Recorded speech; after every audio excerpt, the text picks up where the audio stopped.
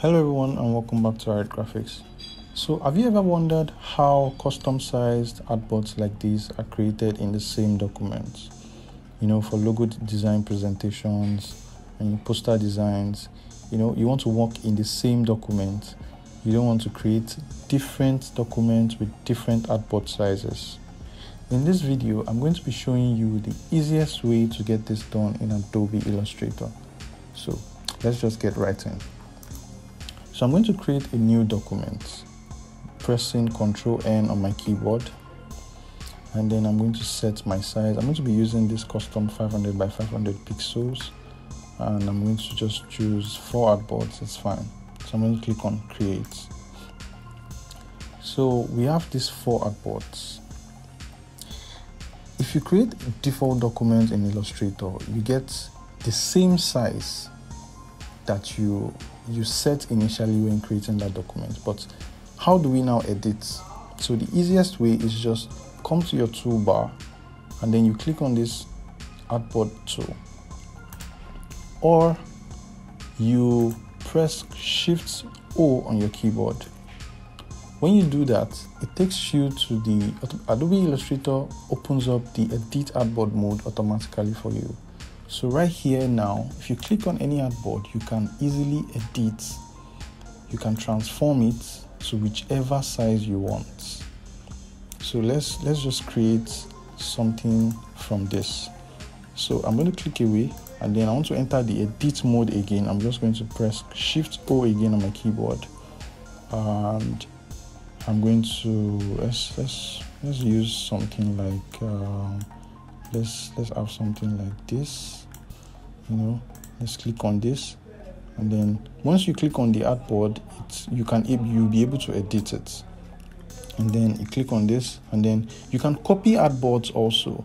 So if I want to copy this now, I'm just going to hold Alt to copy. Then I want it to be on a straight line, so I'm going to press Shift for it to be on a straight line. So I'm just going to drop it here like so. I want this artboard to come right here, so I'm just going to drag this like so, and then I want to copy these 2 artboards, 2 of them.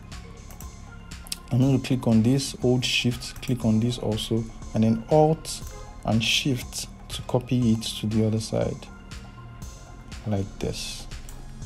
So right here we have this custom size artboards. I can put something here, I can put something here, I can put a different size thing here. If you want to exit the edit artboard mode, you can just press Escape on your keyboard, or you just click out. You go back to the selection tool, and then let's say you already have your sizes, but you want a specific size, and you want to input it manually. So all you need to do is go to Windows and then bring up your artboard. You go to Artboard, so it opens up.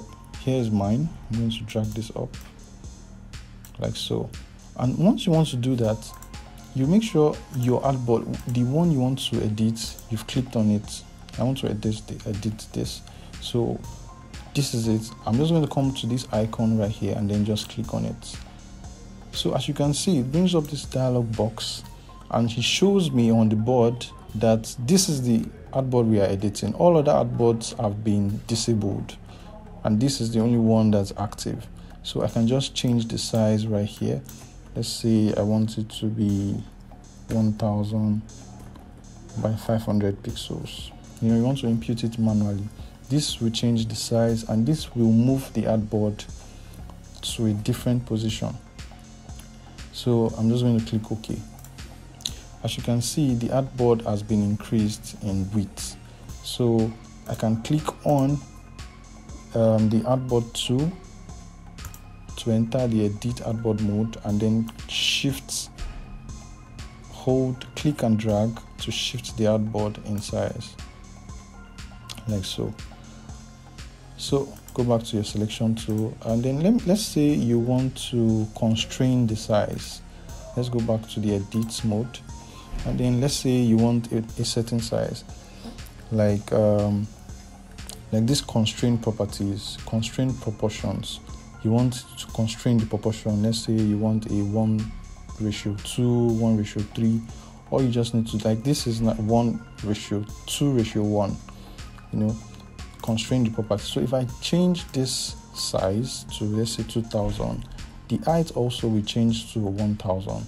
Let's click away so you can see that it changed 2000, 1000. That's because you constrained the proportions. So if you don't want to constrain the proportion, you want to edit the width and height independently, you uncheck the box, and then let's say we change it to 1500, and then click OK. The artboard size increases, and then I want to enter the artboard edit mode so I can shift it, position it properly, like so, and then I can just, you can just click and drag it to your size. Once you are in the artboard edit mode, just change the size to whatever you want. Easy and fast and easy, like that. So thanks for watching. If you enjoyed this video, kindly smash that like button, and if you're new here, make sure to subscribe for more videos like this. Thanks for watching. I'll see you in the next one. Peace.